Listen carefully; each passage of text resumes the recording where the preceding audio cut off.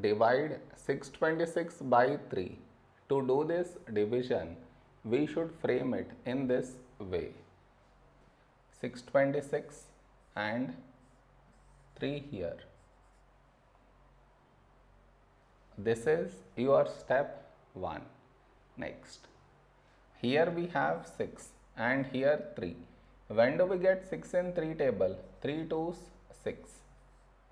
Now we should subtract. We get 0.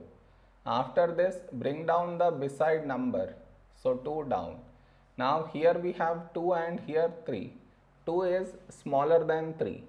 So we should bring down the second number.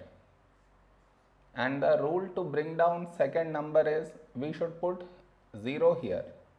Then only we can bring down this number. Now 26, a number close to 26 in 3 table is 3 8's 24. Now we should subtract. We get 2. No more numbers to bring it down. So we stop here. This is our remainder and this is our quotient.